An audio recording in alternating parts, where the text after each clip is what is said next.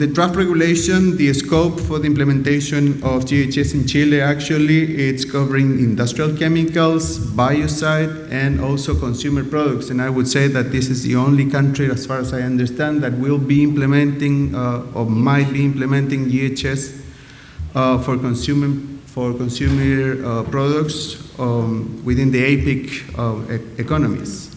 The timeline to implement GHS is basically a year for substances that are in use in the workplace, in other words, industrial chemicals. 5 years for substances that have different kind of use. For mixtures, 5 years after the entry into force of the regulation, and for mixtures with other applications, it's 7 years. So as I was saying, in terms of hazard classes and categories, the draft proposal, it's using the EU CLP regulation, and also as I briefly informed you, there will be the ministries pretend to have a compulsory classification of substances based on Annex 6 to CLP. In terms of labeling, it is also based more or less on copy and paste on the EU CLP, including some EU-specific sentences.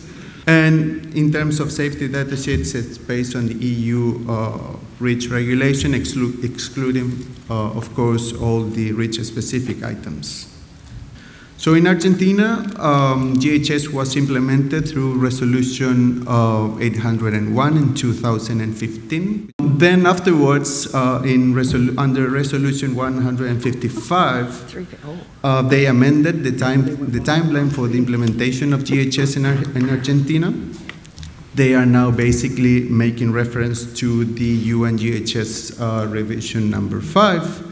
And GHS was intended, or it was implemented in April 2016 for carcinogenic substances, PCBs, and some specific substances listed in Resolution 743 from 2003. Then in January 2017, for mixtures of the substances that were in the resolutions mentioned above, and for all substances that were not listed in those resolutions. So it's kind of tricky. In the case of in the case of Brazil, GHS was implemented in 2011. It was implemented through Portaria 229 from the Ministry of Work. The regulation itself also doesn't have the criteria, the requirements for the labeling or the safety data sheet, but they basically refer to a Brazilian standard in that regard. In the case of Colombia, there is a draft decree for GHS implementation. The final date for comments, it's the 28th of February. This draft proposal, it's following the UN GHS revision number 6. Each sector will determine the date that GHS will be implemented.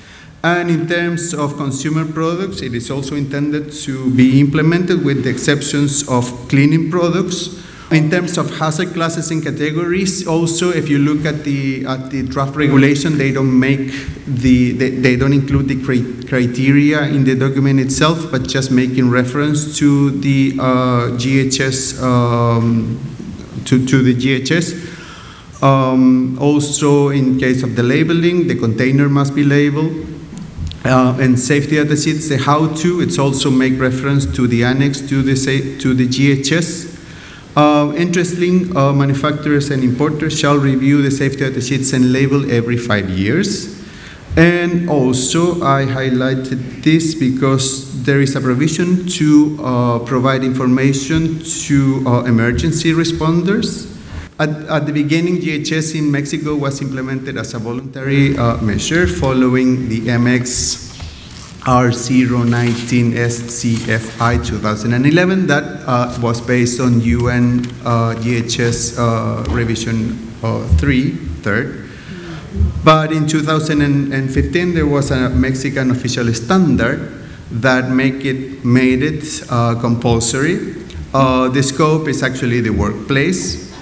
If you look at the standard, the official standard, it doesn't have the classification criteria. It makes reference to the voluntary norm. So, and it says that contains a hazard criteria or what replaces this standard, or at least the UN GHS revision 3 or a later version of it. There are ongoing developments in Colombia, Ecuador, Costa Rica, and Chile. They are all different. I would say that the Chilean case is quite different from the others. Larger regional economies have already adopted GHS, and most of these countries have adopted all building blocks from the UN GHS, which makes things the GUS, the globally unharmonized system, rather than the GHS. Okay? So thank you very much for your attention.